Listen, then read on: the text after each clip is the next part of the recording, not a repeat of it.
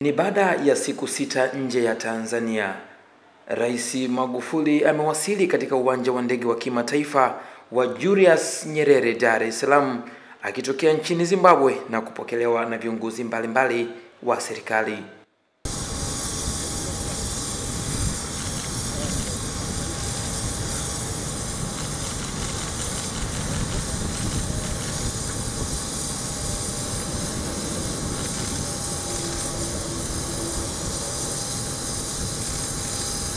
Katika ziara yake hiyo, Rais Magufuli alifanya mazungumzo na wakuu wa nchi zote tatu alizotembelea.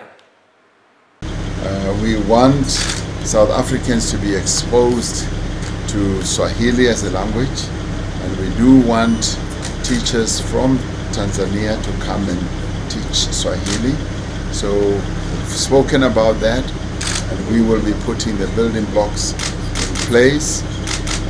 Because this, for us, the cultural exchange is most important, and this will be a clear demonstration in terms of our African roots.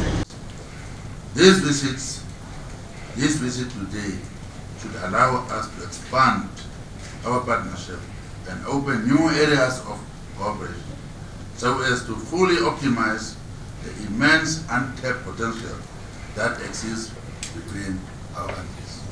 We should build a partnership for growth and development.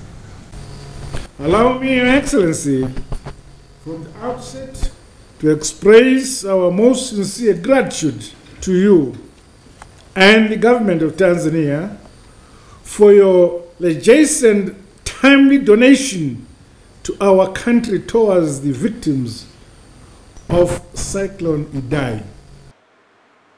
Waziri wa Kilimo Joseph Hasunga amezungumzia ziara hiyo hasa katika masuala mazima ya kilimo na chakula.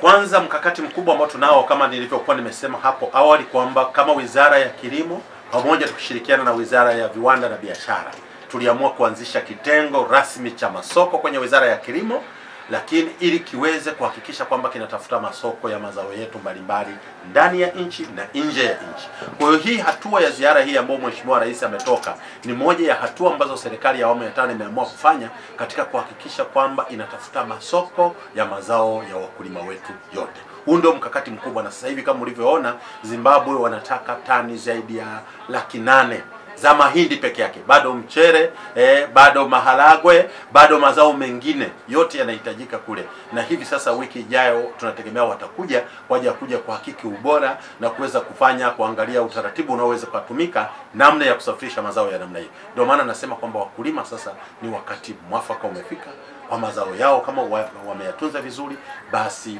wahakikisha sasa tunawasiliana ili tuwe na utaratibu mzuri wa kuratibu nini kinatoka nchini ili kiwafikie wale wenzetu ambao tumekuwa na mahusiano ya muda mrefu. Hii imekuwa ziara ya kwanza kubwa kwa Rais John Magufuli kuifanya ndani ya bara la Afrika kwa siku mfululizo. Leonard Mapuli, Star TV, Dar es Salaam.